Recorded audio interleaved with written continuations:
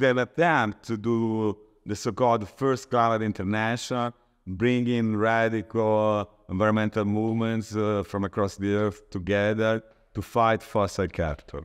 We are facing directly the causes of the climate change. So to talk about climate change, we need to put these struggles in the center of the conversation. We need to acknowledge that there's a war being waged by governments and companies and the whole infrastructure of capitalism against society. And what is clear at this moment is we need to organize to fight back. We don't have that time. We are talking like we have 20 years ahead of us. We have 6 years to change absolutely everything. People are dying right now.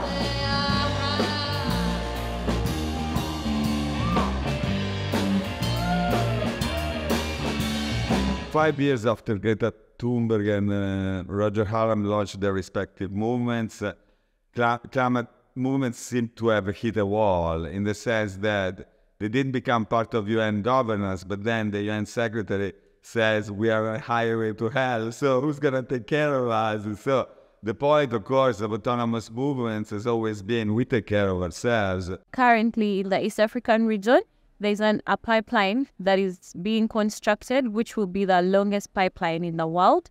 This pipeline poses a number of dangers to climate, to nature, and to the people at large. So the people in these areas are being displaced in order to concentrate to construct this pipeline. And then when it comes to climate, it's going to produce around 34 million tons of carbon dioxide into the atmosphere every year.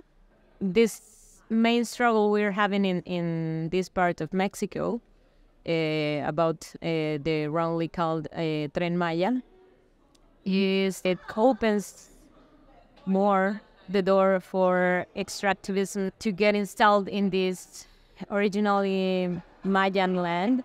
It's like 20% passengers and the rest is fully commercial. They would like to take oil, gasoline, and things like that with the train all over the peninsula.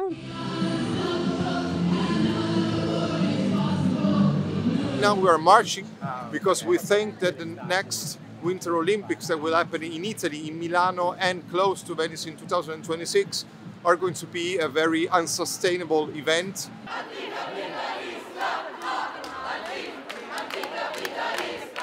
So they use a lot of words like sustainability and transition and techno solutions, but we really think it is all bullshit.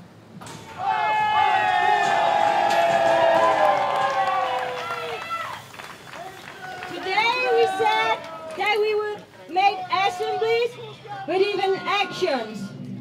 And with this action we are saying that we want to take again to free a space that was public but has been privatized for the Olympic Games. We have fight together in San Solin. We have been together in Lutzerat. We have been together in many different places fighting. We have been in Val di Susa. We have been in Messina against the Ponte, against the bridge. And what we are saying is very simple. Our territory, as many others, are attacked by a system that wants to extract life, attack directly at roots of life, water, land, air. We are asking them, the people in Europe, to understand what is their own role in this process of colonization and expropriation of the lands. The emissions were emitted by northern capitalist countries, and the victims, the worst victims of climate change live in the south of the world, and there could be an inordinate number of deaths in 20, 30 years in subtropical zones. I mean, this is like the highest moral injustice in humankind. So we have to take action internationally because it's an international, mainly European-made world problem. People in the global north, especially in Europe, they can urge their governments to stop funding our destruction. For example, the French people, because Total is the main funder of this pipeline, So people in Europe, especially from France, can call out Total to stop funding this pipeline because it's funding our destruction. 5-10 years is really the time horizon we have for revolution. I mean, so it's clear this is not like abstract rhetoric. And revolution means taking over and bringing down the palace of power. From Armenia to Portugal to Uganda to whatnot, if you manage to put 50,000 people like the Indignados' foot on a major central square for weeks on end, man, every power is shaken. We can do that also against fossil capital. The climate crisis is the result of the way of living of the most privileged person in the world. And it can be a global climate justice movement if we put in the center that we need justice for all the people.